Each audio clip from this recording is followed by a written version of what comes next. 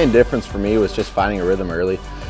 Coach worked with me for the first 10 holes and just staying calm and relaxed, and I was starting to hit shots and make a few putts, and things started just to roll from there. He's always been a fighter, and we just had this kind of motto to just slow it down. You know, I think yesterday he just got a little bit too quick for himself, and his swing got out of rhythm.